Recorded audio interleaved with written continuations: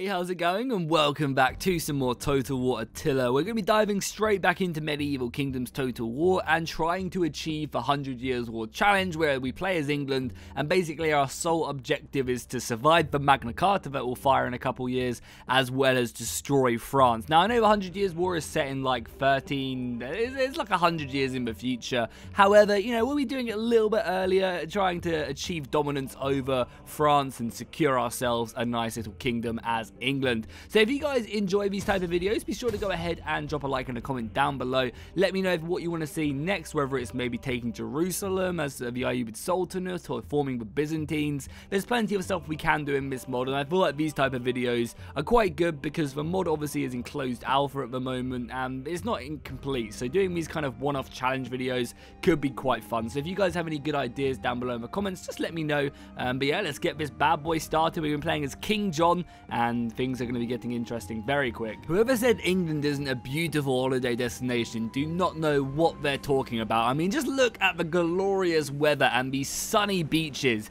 that we have here in England. It is beautiful. I honestly cannot stress that enough.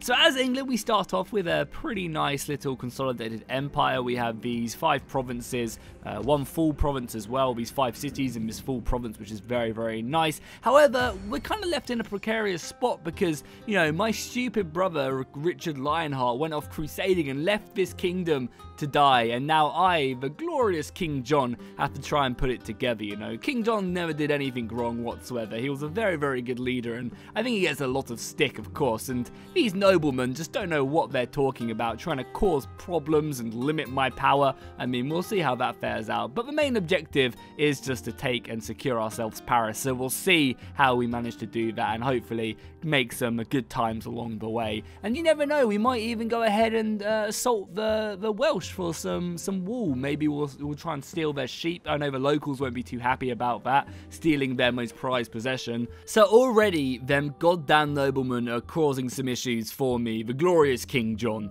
And I must say, I guess it does matter in our interest to go to war with France, but it's kind of cool that we have these events to tell the tale of you know, this organized and this loyal kingdom of England. So we have the objective to go to war with France to basically please the nobles and show our strength, or we can say that, well, there'll be no war and, you know, learn from our mistakes in history and, you know, sit in our castles. Nothing ever bad happened there. But no, to war with France. And I believe the Holy Roman Empire should also come with us as well, which will be nice. But our armies are, you know, prepared to go. We already have won the Swords of Justice. We'll go and invade Normandy, you know, a couple hundred years, a little bit earlier. But we'll dive in and try and secure ourselves some land, reconquer our lost land.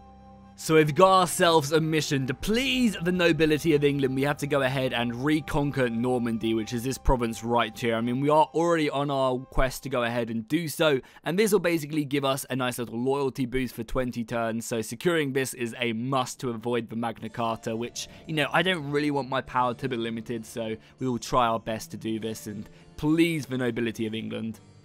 Oh no, it seems like one of these disloyal vassals have actually met their end, unfortunately. I mean, who would have saw that coming? Natural causes in quotation marks. I mean, it seems like a lot of the other nobility are now trying to, you know, lick their wounds after their best friend and leader has now died. So, I mean, I feel like I've got this under control, especially because Normandy is about to be ours. We're just going to go ahead and blockade it with a navy, as well as sieging it easy times. Normandy is now ours. We've now got an indent into France. The 100 Years War is happening a little bit earlier, but is in full force, and we should hopefully complete that mission next turn as well. Paris is the next target on the agenda. Whoever said winter campaigning in Gaul was a bad idea does not know what they're talking about, because look at this, we are just running through the French. We'll bring up another army. I think a lot of their soldiers are down here in the south fighting to lose. I've played as France before and it seems like that's kind of their main goal, is to fight to lose right off the bat. But even Burgundy isn't even helping them, so yeah, we're having a kind of an easy time of it, and I'm kind of disappointed in the French. They're giving up already, and that's not like them. They don't never normally do that, so yeah, it's kind of disappointing. So it seems like Toulouse has kind of done all the heavy lifting in this war. You know, I've just kind of walked from city to city securing it. We managed to take Paris, and now Orleans is soon to be ours, and I mean, what next? It's not really seeming like France has anything left to fight. So this 100 Years War has been kind of disappointing. I guess we're going to have to look for someone else to try and conquer. And I mean, them pesky sheep over in Wales are looking pretty tasty right now. I mean, honestly, the nobles need to make up their mind. I mean, sometimes they want us to go to war, now they don't want us to go to war. They really need to decide. So we've gone ahead and got some war weariness now, which is a new script added to the 12-12 campaign, reducing our morale. Our troops are unhappy, even though we're winning all the wars, but I guess war does play a big toll on the men, and they do just want to go back and visit their families. God, imagine this in the Alexander the Great time period there. This would be very, very high. Don't mind this, just, you know, just finishing off France. We can't allow them to live right, so that's all Lean's taken care of. And I think their last province is just Lyon, and then that's France wiped out of the game. They could never get over Toulouse, and then with us in the north as well. I mean, we haven't even had to fight a proper French army. I don't know where any of them are. We still have to deal with Burgundy, though, before we do go and maybe secure the British Isles for the greater good of the King of England. You know, we've done a pretty good job, though. If we look at the map and go to the faction overhaul, we have most of France, most of Aquitaine.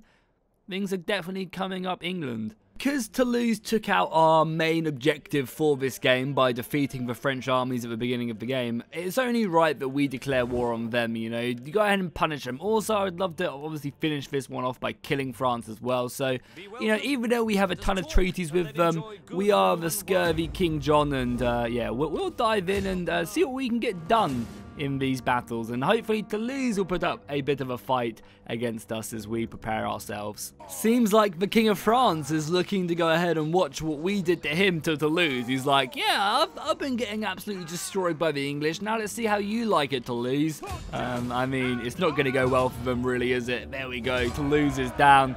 And now I think it's time to go ahead and, you know, kill the French king and be done with him once and for all as he flees. And we can't chase him, no. Well, we're going to hunt him down to the ends of the earth. We'll kill him and go ahead and consolidate our power over the new glorious English kingdom, which is shaping up to be pretty nice, especially once the Welsh are in. And again, I have lots of treaties with them, but I mean, King John doesn't give a fuck about them. Yeah, whatever. We'll just take the land we want.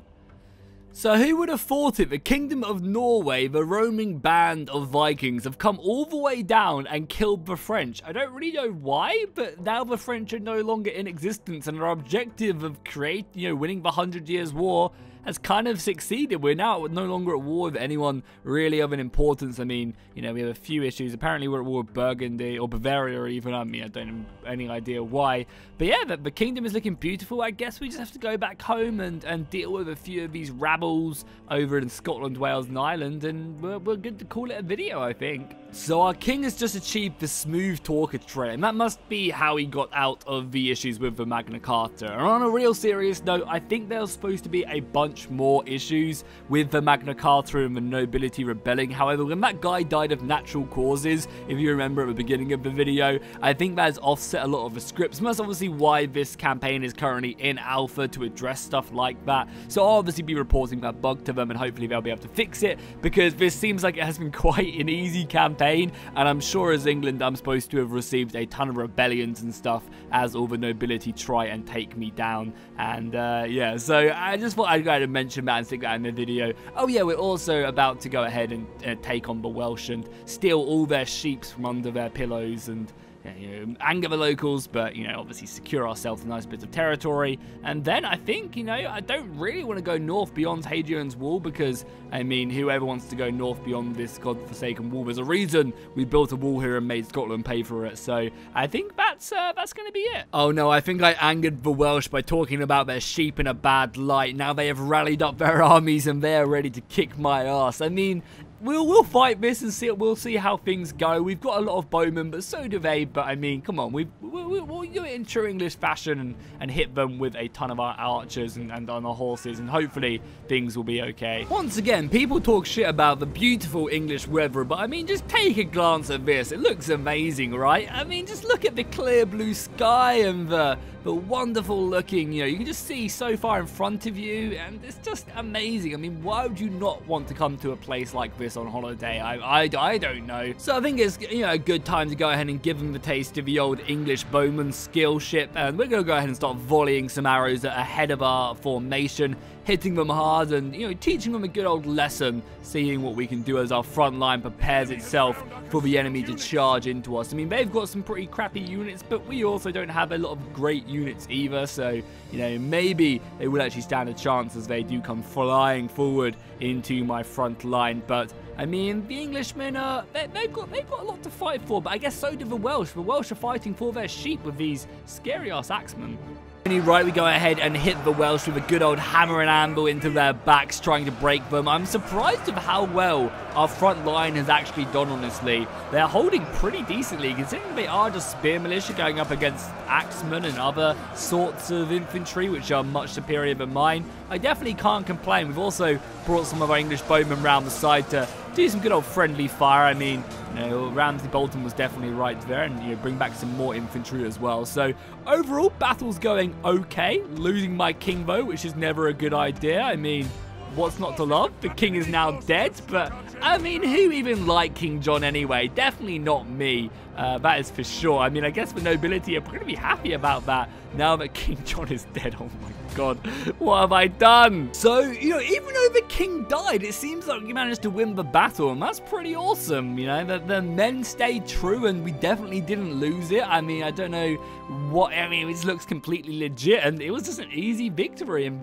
the Welsh just could not rally themselves to fight. Again, look at that, a perfect victory. You did great, Jackie. I mean, what's not to love right there? As you can see, the army on the left did take casualties, but it was 100% a victory for us, and we definitely did not lose the battle, so it's all good. It's all good, and I think that's where we're gonna, I mean, just ignore this. Obviously, we're fine. We again, look at that, perfect victory. Well done, Jackie. You're the best #1 guy in the world. So, you know, we're pretty chill, and you know, King John definitely survived the battle. He's just got a little bit of a red background, and that's where we're gonna go ahead and end the video. If you guys enjoyed these challenge videos, let me know in the comments down below. Let me know what you want to see next, and hopefully it will be just as successful as this one, and I'll see you guys in the next one.